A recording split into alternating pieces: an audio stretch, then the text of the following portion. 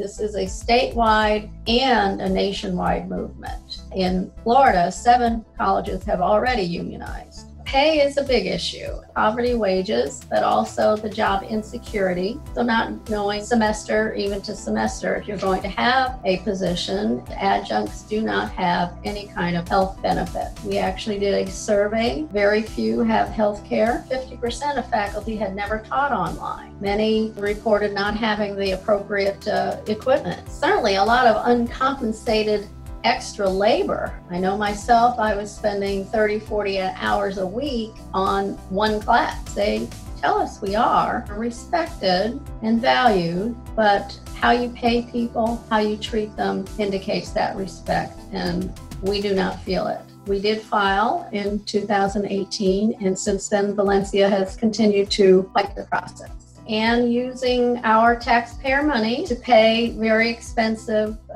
attorneys to fight us. They would say, we don't want a third party coming in here and telling us how to do things. As all union movements are, it comes from within, it is not from without.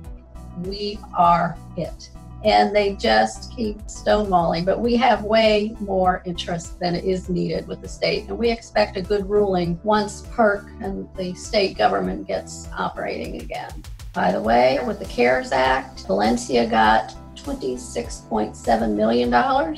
We have campus presidents all making over 6 figures. There is something wrong with this picture. This corporate model has taken advantage of that mission-driven type of person who goes into education. We love what we do. We love working with young people, and we would like them to know that their faculty members are considered basically second-class citizens. Adjunct working conditions are student learning conditions. This is a grassroots effort, and faculty are the union, and we would appreciate student support for sure.